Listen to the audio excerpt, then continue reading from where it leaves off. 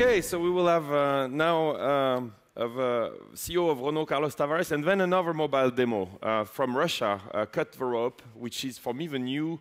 It's one of those huge successes like Angry Birds, and they're going to do a demo here, and they came from Moscow just for that for us today. But for now, let me help me welcome, please, the CEO of Renault, Carlos Tavares.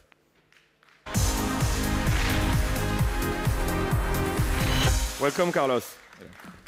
Thank you for joining us. Oh, here if you like. Here? Just here. Thank you very much. Welcome. Thank you. I'm delighted to be here without my tie. That's nice. And yeah, it's been courageous for Renault to partner with LeWeb and be here. And we have been. I've been trying a Twizy yesterday. I really like it. It's surprising. Anyone has tried a Twizy here in the room? Look, they've all tried the car, and it felt like a motorbike to me. Really, really powerful, very nice. But it's much safer, I can tell you. Yes, of course. Than a motorbike. Because I have a roof. A roof? Thank you. Well, you know, it's a very exciting moment for us. As you know, we are bringing 4 different electric vehicles. 2 are already on sale, the Renault Kangoo and the Renault Fluence. The Twizy will be on sale by early next year, and by fall next year, we'll have the Zoe, a very exciting and fresh hatchback. So we are indeed very excited about it. We are, at this stage, the only ones to bring such a wide range of electric vehicles. So now zero emission is a reality. And we were blessed with a very nice news a few weeks ago, because the team was able to succeed in a bid for a little bit more than 15,000 electric Kangoos. So it's starting well. And Carlos, so we started actually with Carlos Ghosn last year, who came here, and came to LeWeb to announce how electric was important for you. So 1 year after, you've got the Twizy here. He was a prototype we had last year, and we can drive it. Tell me about how this is strategic for Renault, and where do you think it's going?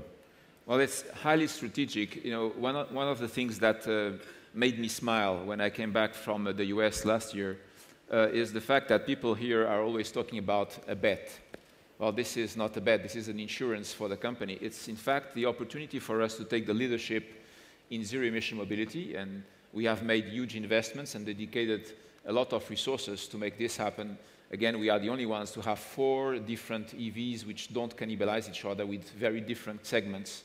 Therefore, it's true that now it's a reality, but we have been investing on this for the last 3 to 4 years. So it's a very intense effort, a very strong allocation of resources. We know that zero-emission mobility is going to be something that will be part of our lives. Our kids and our grandkids will not select a car from any other short list than the short list of zero-emission cars anyway. And sustainable mobility is what we are trying to create. Tell me about connected cars, because we see that, well, first you've made some announcement, right? I think. And there is, so how is that coming together? Well, you know, indeed, we made the announcement to have an integrated tablet in our cars, a platform which we call R-Link. We are going to introduce this from next year, using the launch of the Renault Zoe. Yeah, we showed that tablet last year with Carlos. That someone had removed basically a part of the car. Instruments and put an iPad instead. So basically, you are actually... we are doing it. Well, generally speaking, you need to get used to the fact that when Renault says something, generally we try to do it, generally speaking. So indeed, that's what we announced last year, and now it's a reality. This integrated tablet will be launched with the Zoe in fall, and also with our Clio 4, the next generation of the best-selling Clio car. And those 2 cars are going to drive the charge, if I may say, with this integrated connectivity. As we know so far, everything has been done in the cars to adapt to external devices like MP3 or whatever it is. It's the first time that we have a fully integrated device that can, of course, connect with the outside world, but also, and perhaps this is the most important, use fully all the information that are already available in the car.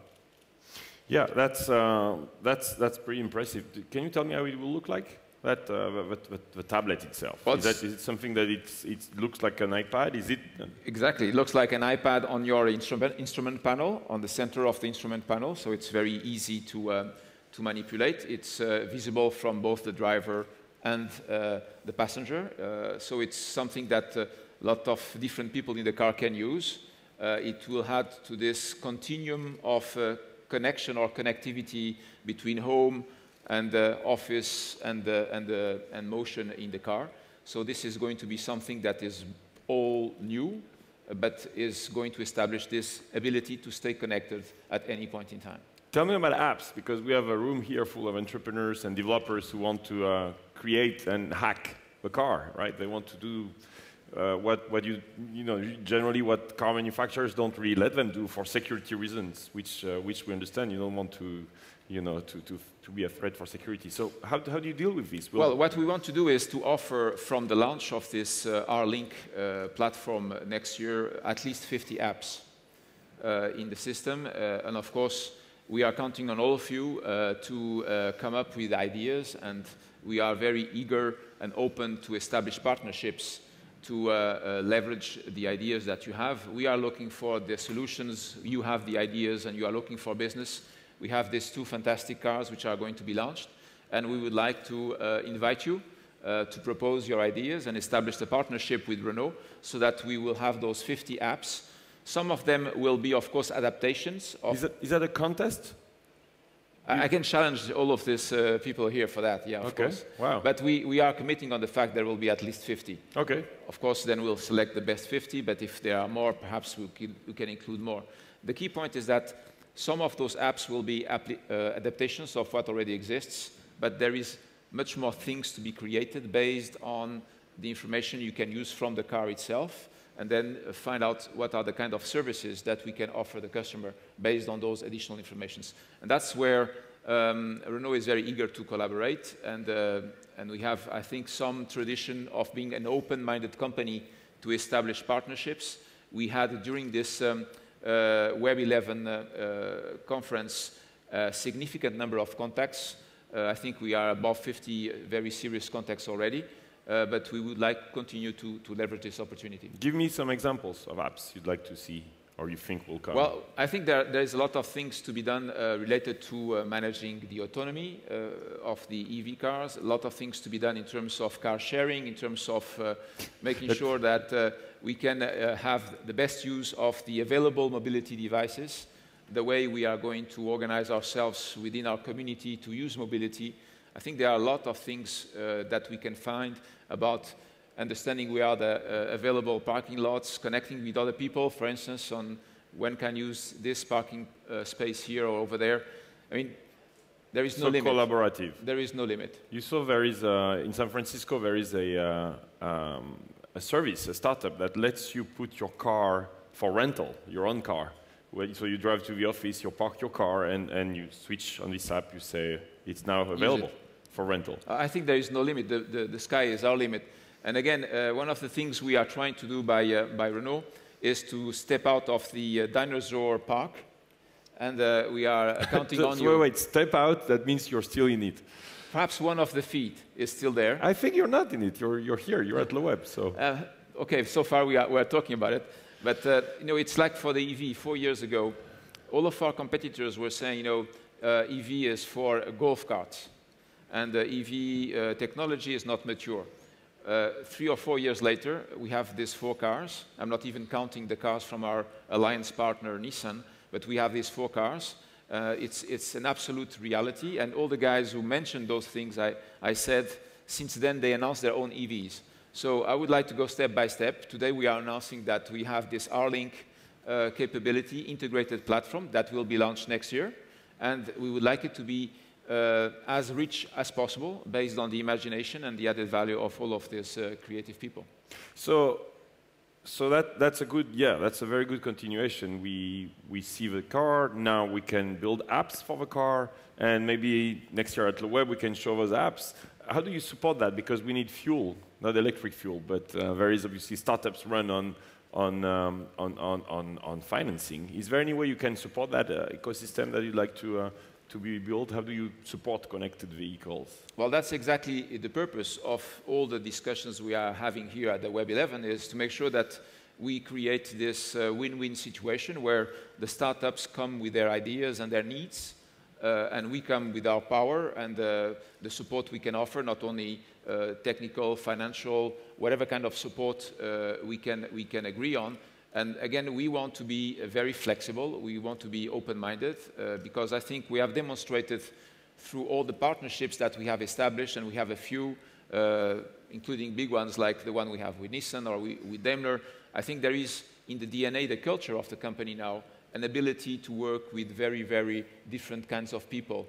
And I think we are now in a position where, with some confidence and with no arrogance, we can say that you should not be afraid of proposing bold things to Renault. We'll look at them and try to be as open-minded as possible in order to take this vision, this dream of a fully connected society to the next step. And are you happy about the contacts you got here? The developers are pretty interested, it seems. So far, it's absolutely great. The number, I was told this morning that the number of business cards has been decreasing very, very fast. But you mean because they don't use business cards? I don't know, because most probably we are distributing them. Oh, your business cards, I see. Our business cards. But beyond that, I know that we have already close to 50 very serious contacts, which is great. And now we need to go to the next step and discuss in a more deep way about the content of what those partnerships could be. Will you invest in startups? Will there be a Renault incubator or a fund, or that would be something? We don't exclude it, but we don't consider that as a must. Strategically, we don't need it. We are not trying to take control of anything. That's not the point. Right, that's good. Startups don't like to be taken control of. Exactly. This is not at all our intention. It is not strategic at all for us, because we have a lot of examples. Let's just mention one. Renault was the first one to introduce low-price navigation system with a very nice partnership with TomTom, where we had more than 1 million cars on the road with low-price navigation systems, and it has been extremely successful. And we don't need to control our partners to do great work with them and find win-win situations. So it depends on what the partner is going to propose, but we don't need that control. We'll just try to find a way where they bring what they can bring, we bring what we can bring, and we see what we can build together. But so I think you're partnering with incubators? At least one incubator that we announced. That's a great start. It's a great start. It's a way to start. It's not exclusive to any other kind of partnership, but this week we signed a partnership called Paris Incubator. The purpose of this is to give support to startups that would like to implement their projects, and it's going to start from March 2012. It will last for 1 year, and during 1 year, we will fully support through this partnership with the Paris Incubator the 6 best projects that will be selected. So this is one way to give support, but again, I don't think it is exclusive at all. And tell me, you think it's going to remain French? Or is it, you have 60 countries here at LeWeb? Well, I'm very comfortable telling you, because it's a Portuguese guy telling you this, that there's nothing wrong about doing it in France. But in addition to that, we can do it in other places in the world. This is an opportunity, which on top of it is very connected with the Web 11 being here organized in France. But it's not at all exclusive. If there are other opportunities outside of France, of course we will do it. I just want to remind you that we are selling 75% of our cars outside of France, and now 42% of our cars outside of Western Europe. So our company is growing across the world. We are growing fast in Brazil. We are growing in Russia. We are growing now in India. We are growing also in China. So growing a lot of places in the world, very open. We even had proposals from a Turkish startup recently. Oh yeah, very good. I hear we are completely open. It's very strong variable growth. Will all the cars be connected? We will start with the Renault Chloé, Renault Clio, sorry, not Chloé, that's my daughter. Is that like the Sorry. No. She will like it. She will like it. I think she will. Yeah. how does it work? It's like a Kindle where you buy the car and it comes with an orange chip or in it, and you have to pay a subscription, or it comes in the price of the car? Well, first, the car is going to be sold with the hardware. No, the car will have the integrated tablet on the IP, on the instrument panel. You need to have it. Wow. And when do I get that? You get it in the Clio 4 and in the Zoe by next year, fall next year. So the cars will be fully equipped. You buy the car, and the car has an integrated tablet. Wow. So then it's going to be the customer decision to take the fee to get the connected services that go with the hardware. But the hardware will be included in the sale of the car. And the chip will be there, and everything will be already there. You just have to decide that you get the fee to have access to the service. But that's not an option to get the tablet. It's in it. No, it's integrated in the car. That's very cool. How about the theme of the conference being social, local, mobile? So we talked about local cars are pretty local. We talked about mobile. How about social for Renault? Well, is that important for you guys? It is absolutely paramount for a very simple reason. You know that Renault has a long history now, more than 1 century history. And if there is something we can say about Renault is that it is a humanistic company, very much linked to the evolution of the French society, but not only, with a lot of social events through our history. So we feel very much connected to everything that is around social. We believe also that it is in our mission to make people's life easier when they use their mobility device. And the DNA of the company, so I'm going to say it in French, is voiture à vivre. Voiture à vivre means that the core of our product positioning and of our brand is we want to make people's lives easier when they use their mobility devices. And one way of doing that is to bring them services and technology to a level of affordability that highest number of people can afford. And this is exactly the spirit of the TomTom low-price navigation system, where we went up to 1 million per year very, very quickly. Here it's going to be the same thing. We want to offer the connected possibilities. So will I get tweets and Facebook updates in my car, and I can drive, and I actually do that sometimes. I'm pretty... You can see it on the screen. But can I, so in my car, I have to show you, it's pretty ridiculous. Sometimes I just record a video as well. Can you do that for me as well? Well, there is going to be a speech recognition at one point in time where you are going to be able to dictate your own messages. And it tweets. And it tweets directly. So that will come also. And it's again, when you're talking about social, Renault is a company where we want to bring innovation for all. And it's all about making sure that the technology that makes our customers' life easier is going to be brought to them at an affordable level. That's the spirit, and that's the core positioning of our brand, Les Voitures à Vivre. I can't wait, because if you think about all the location, for example, Facebook Places, where you drive around and the car could tell you, hey, there is a great restaurant here, or hey, there is a Foursquare place here that your friends like very much. That's why we are opening this wide open door for new apps to be proposed, because again, I was saying with some humor, hopefully, that we want to step out of the dinosaur park, but we also recognize our limits. Our limits are very simple. We don't have today enough imagination or enough knowledge or enough expertise to take the best out of this technical capability that we are going to put in the car. So we will bring it, the tablet, integrated tablet, but we expect you to bring the ideas and the applications that we will put in our app store. And I think you can expect that from the entrepreneurs here. Tell me, social is very important. We have a full track today about the social enterprise and how social networks are used internally. Is there anything you're doing for your employees? It is more internal within Renault to collaborate. There was Thierry Breton announcing last week that he wanted his entire company not to use email at all. I'm not sure how much of a press release it is and reality, but is Renault trying to integrate social inside? Yes, that's exactly what we are doing. It's going to be on live by mid next year in 2012. You need to know that we are now implementing in our company a midterm plan, a 6-year midterm plan that we call Drive the Change. And as I usually say, in Drive the Change, you have change and you have drive, which means we want to re-engineer the way we do business. And of course, it is paramount that we connect our people so that the best ideas can be discussed, leveraged, also the best practices can be discussed and leveraged. That's the reason why we are going to introduce it by mid-next year in the company. We are now in the trial stage. So a social network? A social network for the employees of the company. And this is going to be a reality. Because you have a small startup, it's only, what, 120,000 employees? It's 126,000 employees for the time being. And indeed, we are still a small startup compared to some other big guys, but growing fast. And so how is that difficult or easy to manage for you to get all that incoming? So you will have an internal, like Facebook-like tool? Exactly. So far, I must tell you with some sincerity and humility that I don't know how it's going to work.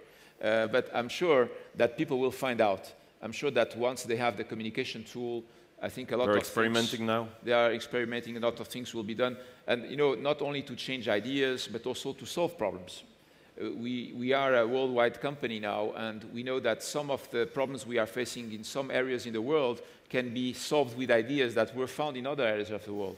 When I go to the Gemba and visit operations in Korea and then in Brazil or in France, I always see things that have been solved properly in one country, but another country ignores, sometimes in the same function, which means that this social media at the corporate level is also a tool for people to solve problems collectively at a faster pace and then drive their own change bottom up instead of having some wise guys at the top making decisions and say, okay, guys, this is what we should do, please do it. Now, I think it has to be much more interactive, bottom up and top down, and this tool hopefully will help us to grasp all of this capability. I'm very impressed how a pioneer you are by integrating, of course, internal communication, but also in the product itself. Your product is a long, you know, if you want to change something, it's not like we do, where we just change a line of code and it does something else. You're building cars, so it's very, very impressive. I understand that we are not in the same lead time. Huh? That's clear. We are in a 5-year lead time. You are perhaps in a 5 weeks lead time or 5 months lead time. I don't know.